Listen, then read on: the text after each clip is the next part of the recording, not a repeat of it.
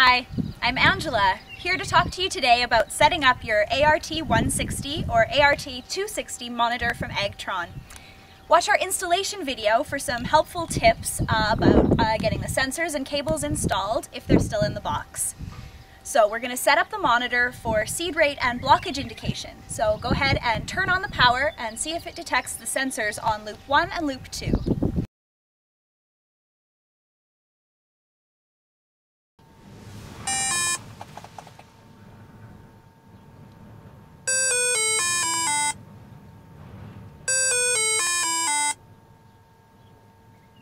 This system has sensors for seed on loop 1 and sensors for fertilizer on loop 2. Note that you get a no sensors installed message while the monitor and sensors get set up. The first thing we're going to do is set the monitor back to its factory settings.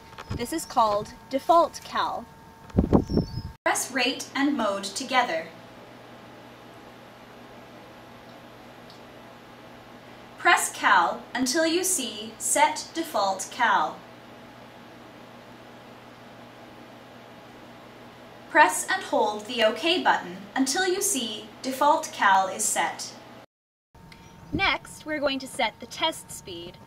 A speed signal is needed in order to set the seed rate wizard. Press Mode. Press Cal.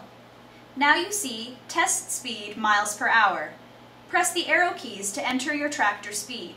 For example, 5 miles per hour. Now we can set up the product rate display. The seed rate wizard can only be used if you're seeding with no blocked runs. Press rate. If you have an ART260 monitor, you have to select R1 for loop 1 or R2 for loop 2. The seed rate wizard will set the target rate for the top line on the display. Press cal. Press OK. The screen shows desired seed rate pounds per acre. Press the arrow keys to enter how many pounds per acre you are seeding. For example, 100 pounds per acre.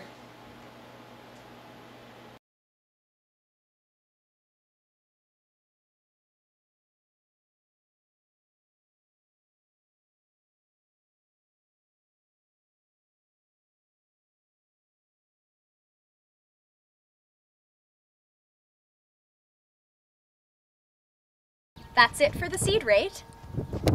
If you have seed and fertilizer delivered together through the same tube, you'll want to enter the combined pounds per acre for seed and fertilizer.